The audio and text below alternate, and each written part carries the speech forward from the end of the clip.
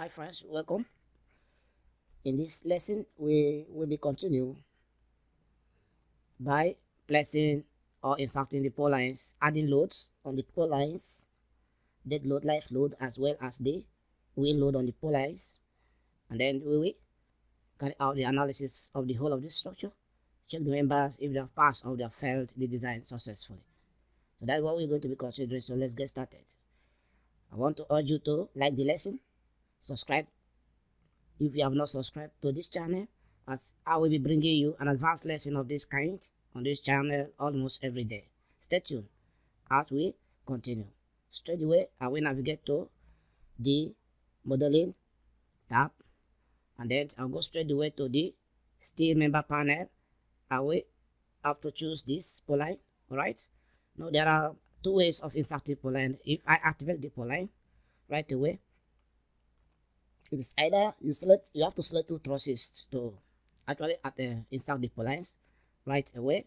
For instance, if I select this and then I select this second one, the pole lines dialog will come up just like this. In the pole lines, there are so many options and how you can change the spacing of the pole lines. As you can see, this spacing now, what we have here is 1 meter, which is 1000 millimeter right away, but you can still change it from 1 meter. If you want to use 1.2, you want to use 900, that means you have to come to this generation method and then by truss joint. That is where these pole lines are being placed, you can see.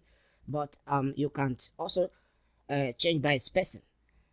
All right, so once you activate by spacing, these provisions will be prompted so as you can impute your own spacing. All right, but in this lesson we will be considering by truss joint. I just want to explain that to you, and as well as the pole line sections. The profile, you can see it is 100 by 150 by 10. We are going to be considering this profile. All right, so if I should click on OK now, you see the pole lines will be inserted successfully on the trusses just like this, and you can see the tension rod also be inserted automatically, all right, at a given spacing.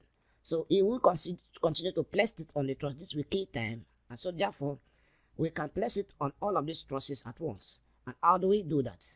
You have to select so as to delete this one that we have already inserted. Right click right there, select delete, and it will go off just like this. All right, then we will go back to the steel member panel. In the drop down menu, select pole lines again. This time around you select the first pole line and then go all the way to select the last pole line. All right, the first truss and the last truss. So once you click on the last one, the pole line dialog will come up just like this.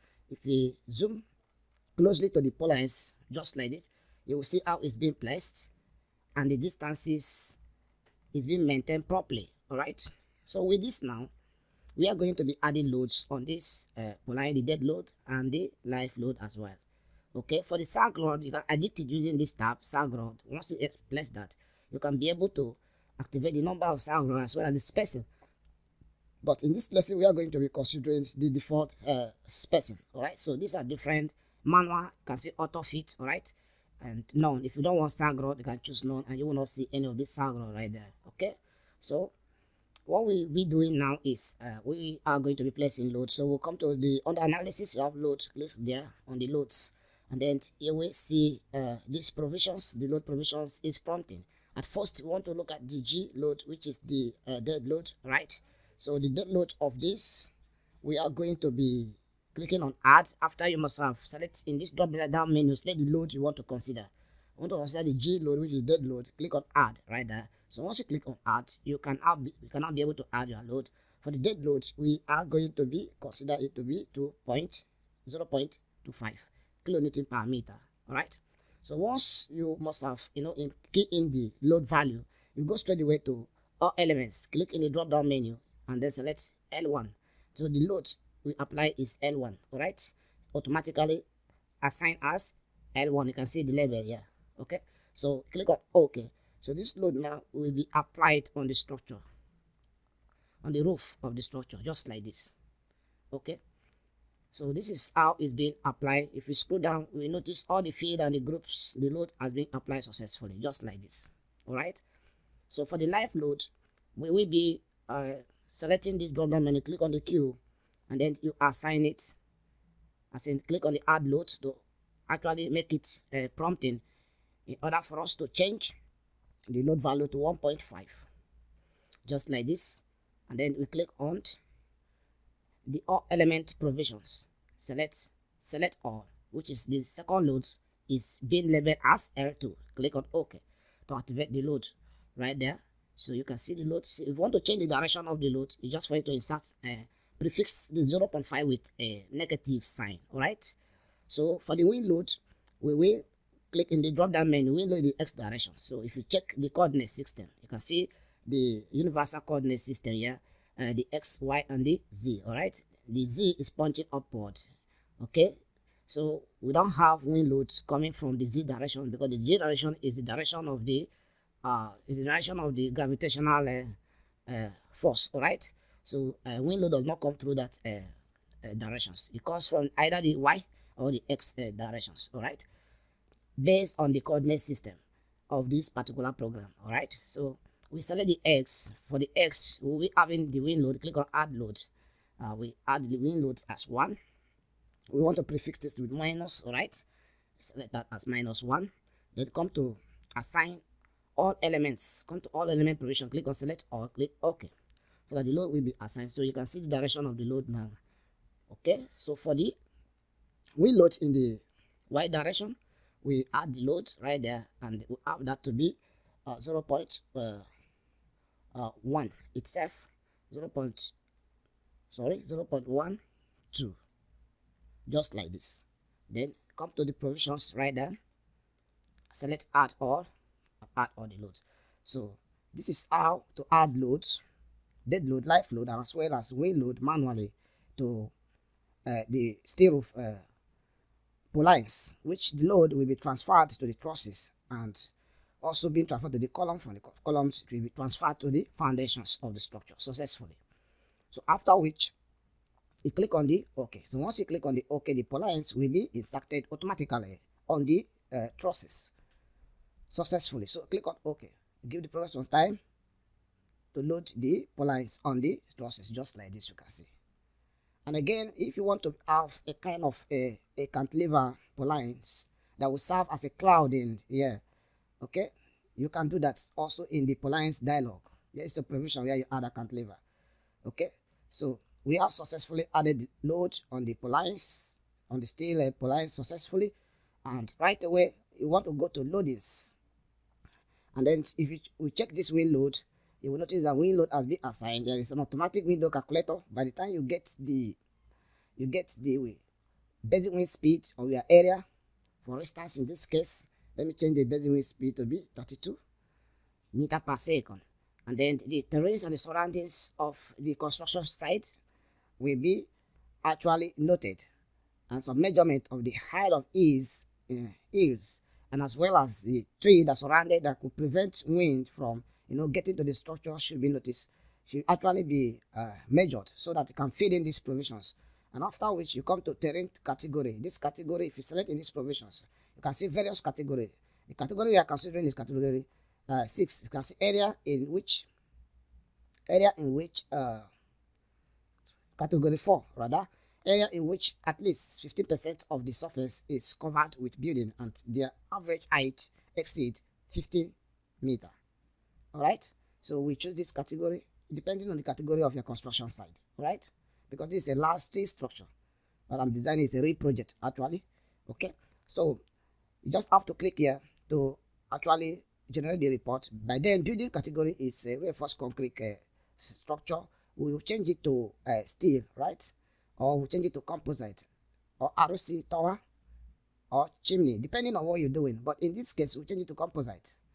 Why do I choose composite? Because there is a steel in the structure, there is also a concrete in the structure. All right, it's not a steel throughout. If it is steel throughout, I will choose steel right there. If it's reinforced concrete structure throughout, I will choose reinforced concrete structure throughout. Yeah, okay. For in this case, the composite, so because a combination of reinforced concrete and steel. All right, so click on composite to select that, and then you apply that. Okay, successfully the wind has been calculated based on that basic wind speed in meter per second. Click on OK. All right, so for the load combination has been selected successfully, as you can see.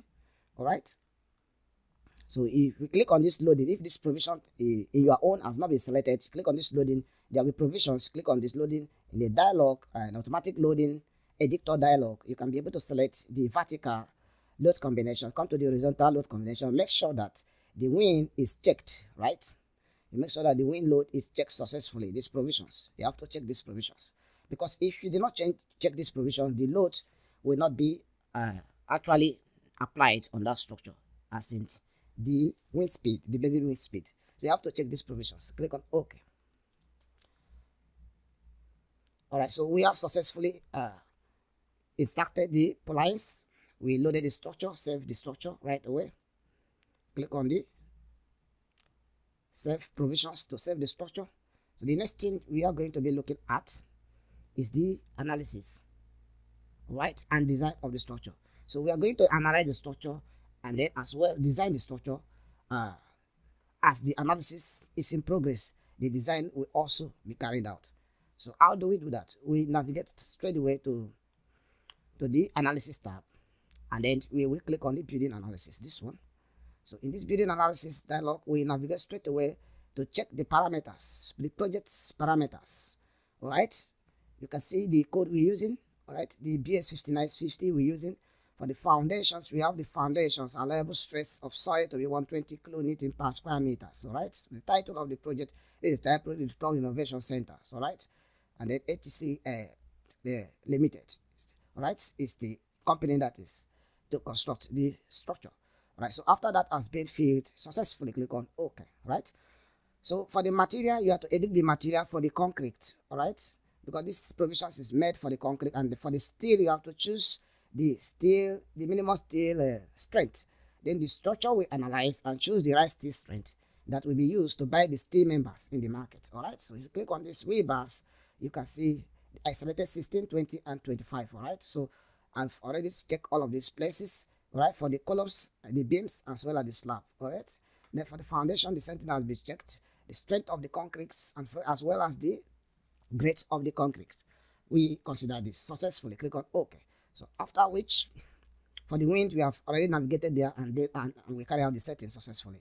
So we come to analysis. The analysis, we click on the building analysis. So in the building analysis bash design options dialog, we have to check the columns. We also check the beams, check the steel members as well. So we ask the structure to run analysis. Checking this simply means the structure is going to run analysis of these structural members and as well design them. But if you did not check any of this, you are telling the program, the software, to only run analysis, and then the design, maybe you will use bash mode method of design to design each of the structural elements. All right, but we wanted analysis and design at once, so we get the steel and the concrete checked successfully. Click on building analysis. So we give the program some time to actually analyze the structure successfully, as the structure is a very large project. So it's going to take some time, but we'll try to minimize the time. All right.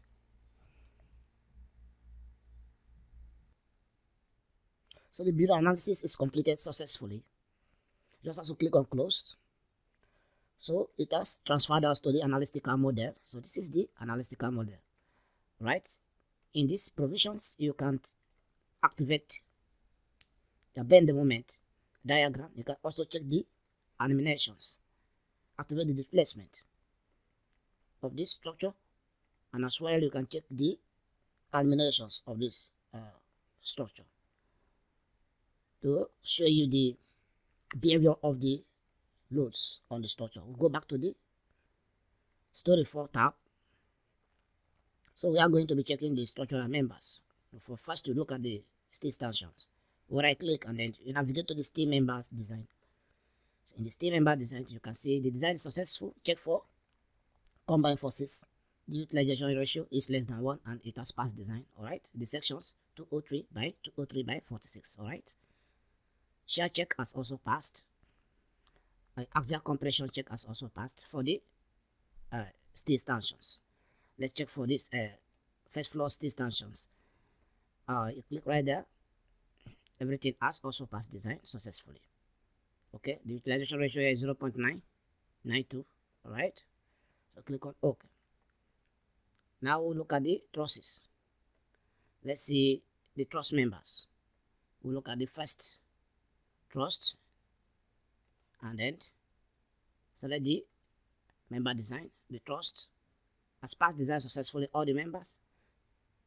All right, if you scroll down to check that, this is for the top bar, the top chord, the verticals as well as the bottom chord. Everything has passed design successfully. All right, so click on OK. Now I want to check the Purlins to see if the Purlins has actually passed the design. Get the Purlins selected just like that. Right click and select member, still member design. So these are the Purlins. You can see the deflection check has also passed. The utilization ratio has passed. You can see. All right. So all the Purlins has passed. All the structural elements of the steel members has passed. All right. Let's check the concrete member, the columns. Check the column sections. Section has been selected for this column successfully. As you can see, if you navigate to the interactive design right there, you can see 8x16 selected for the columns, right? Click on OK. So now all the members has passed. Now this structure is set to be transferred to Protastructure. All right, but by then in the next lesson we will be designing the foundation. If you have any question, drop it at the comment section. I'll be happy to attend to your question. And don't fail to like and subscribe to this channel, as we will be bringing more important lessons like this to you on this channel. Stay tuned. In the next lesson, we'll look at the foundation design of this structure. Bye for now.